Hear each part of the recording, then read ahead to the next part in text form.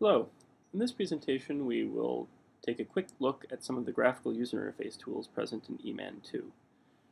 EMAN2 provides a variety of different widgets for visualizing various types of data. You can visualize single two-dimensional images or tiled two-dimensional images. We'll see what that means in a moment or two. We can visualize three-dimensional density maps in various ways: isosurface visualization, volume rendering, or cutting slices through the density map. We can look at two-dimensional plots of XY data, three-dimensional plots, XYZ data, and then there's a plot for showing you distributions of orientations on a unit sphere. There are a couple of other specialized graphical tools as well, but these are the ones that we'll focus on mostly during this demonstration.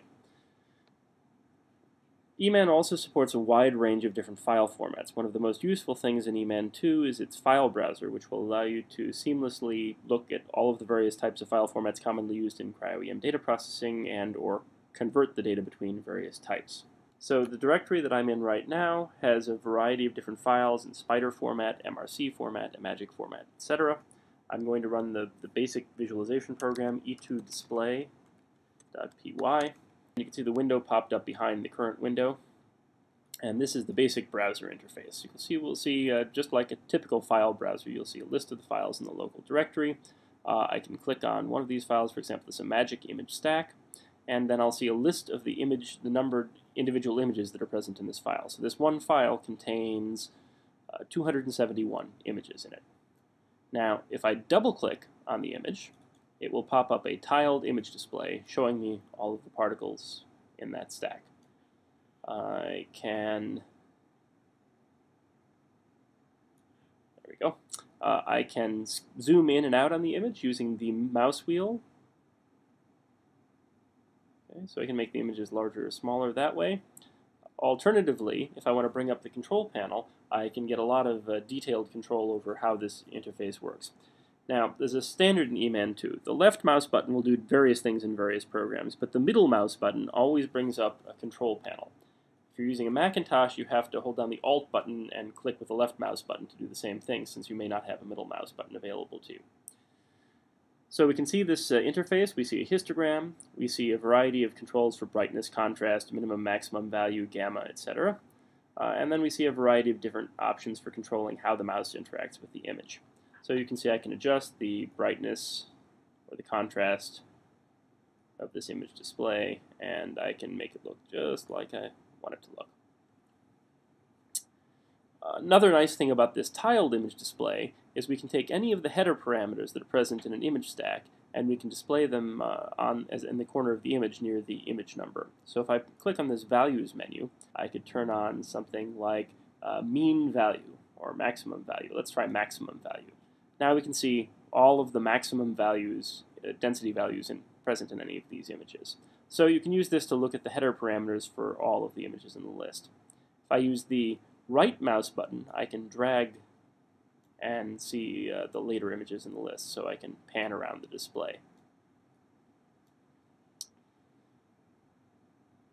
All right, so let's close this now. Now I showed you how you could visualize the entire image file. What else could we do? I can see the list of individual images here. If I just single click on one of these images, I can actually see here a list of all of the detailed header parameters of that specific image.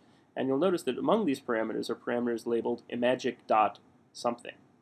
So the file reader is file format aware, and it will read all of the metadata that it can from the header of each file format. So this is a great way of looking at this hidden binary header that's present in a lot of these image files. Okay, let's take a look, for example, now at an MRC volume image. So this image is not a stack, it just has a single image in it, so when I click on it, I see the header information here immediately. I can see now all of the MRC header information present there. And I can look through here and see all of the various parameters. If I double click on it, then of course it'll open up the three-dimensional display. It defaults to be an isosurface display. And like before, if I use the mouse wheel, I can zoom in or out. And if I middle click, or on the Mac alt click, I'll bring up a control panel. And the control panel will allow me to control various things. For example, the isosurface threshold. I can change that interactively. I can zoom in and out. I can change the orientation. I can also add other types of visualizations. So let's say I want to put a slice in here as well. Now I can see there's a slice displayed right there, and I can change the location of the slice through the map. If I want to get rid of the isosurface, I can just click on the isosurface and I can delete it. And now I just see a slice. Maybe I'll turn on a cube so you can see the limits of the box. And I can move the slice up and down. I can change the slice so it's in Z orientation, any of the major axes, or I can have it track the orientation that I'm currently rotated in. Y slice in. Now let's try turning volume rendering on. So there's a volume rendering. Now you can see we're looking through, and we can change the contrast and brightness of the volume rendering if we'd like.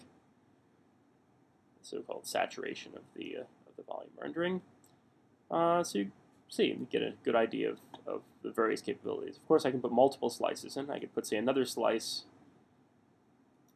in perpendicular to the first slice, and I can do various sorts of visualizations. Let's see. Also note, if you're interested in displaying a particle in a particular orientation and then generating that orientation in some other program for comparison purposes, let me turn off the volume rendering here. Turn back on the isosurface. So let's say I want to put an isosurface in this orientation. I want to see what orientation that is. I can go to the advanced panel, and now I can see the 3 Euler angle parameters in EMAN convention associated with the orientation. You can see as I rotate this around, it changes the Euler angle parameters interactively. And I can also change the convention that it will display these in. For example, if I want to see in spider convention, I can do that, and it will show me phi, theta, and psi. So this gives a great way of converting from one Euler angle standard to another standard interactively. Okay, I think that's probably enough of the 3D visualizer. Let's see what else we've got. Here's a single image in spider format. We can see the various spider header format, header data items here. And if I double-click on that, then I'll open a single image browser. This is very similar to the multiple image browser, but it has a little bit more functionality in the control panel.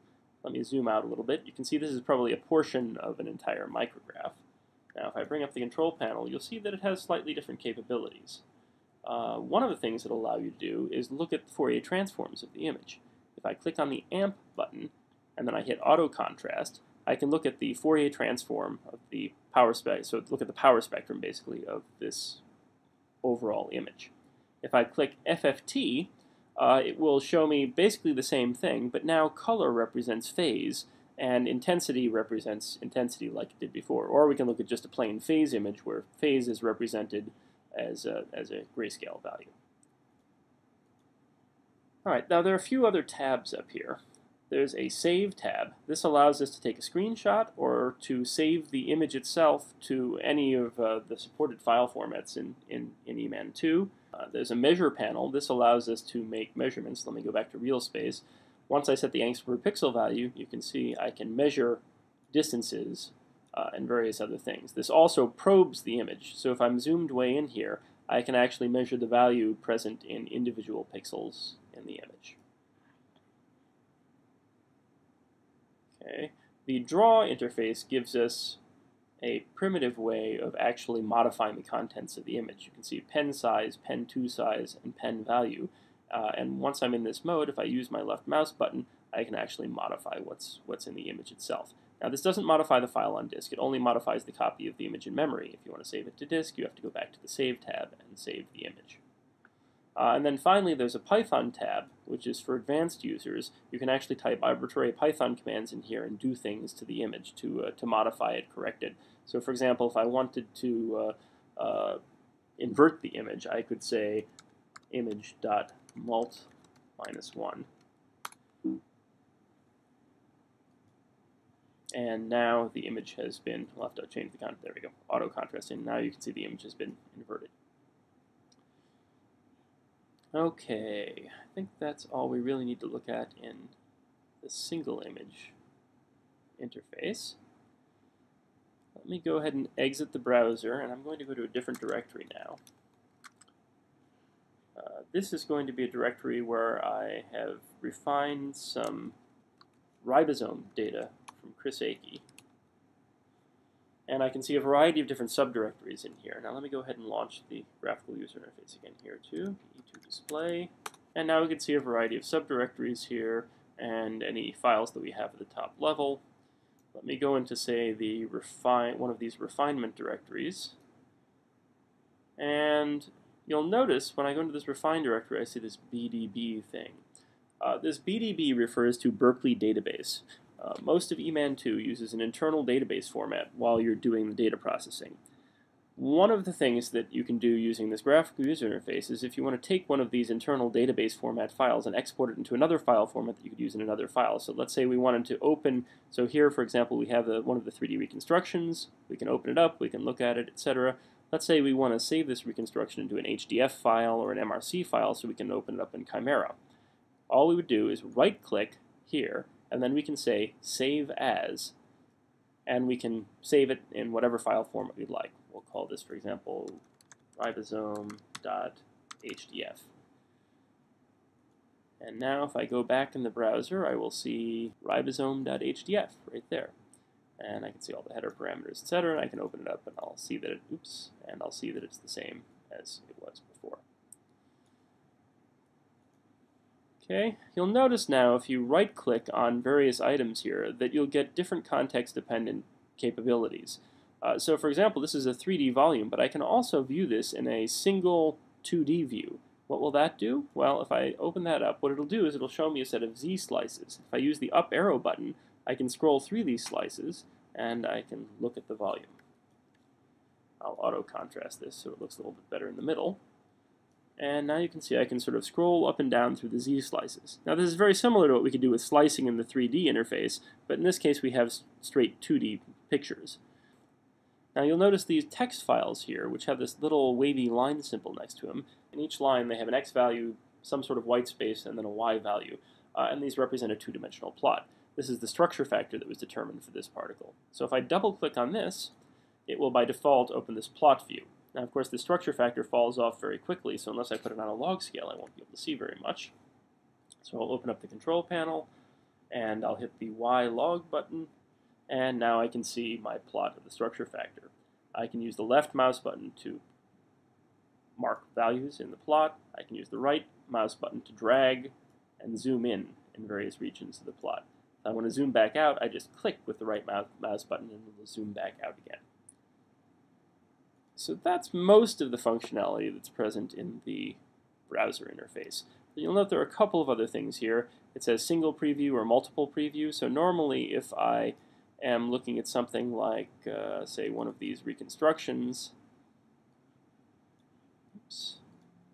and I click on another one, it will open it up in the same window. If I say multi-preview here, when I open up another one, it will open it up in a new window. And then I can compare them side by side.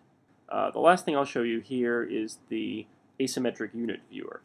So I can type E2 EulerExplorer.py, and this will open up an interface which allows us to look at the particle orientation distributions for any one of these refinement runs that we've done.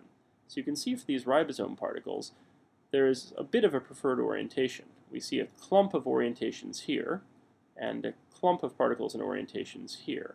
If I click on the particle, I can actually look at the projection in that particular orientation. And you can see it says 1 of 3 here, so I can also, so this is a projection. If I go up, that will show me the class average corresponding to that projection. And if I go up again, it will show me the raw, sort of unprocessed class average. This class average has been masked and filtered a little bit to best match the projection. So you can see any differences that might exist between the projection and the class average in this step of the refinement. Click on another orientation, you can see here, we can see very nicely that cleft is reproduced, but you can see this doesn't look like a perfect match here, so what might be going on? Well, if I open up the control panel for this view, you'll see that what I'm looking at here is actually the first round of refinement in this refine 11 directory. If I pick one of these other parameters here, I can see the refinement later in the processing, and I can see how the orientation of particles varies as I go through this iterative refinement process. Okay, well, I hope that gave you a little bit of a feel of the graphical user interface in EMAN. We'll go through more details of how various things work in the more specialized demos later on. Thanks for your attention.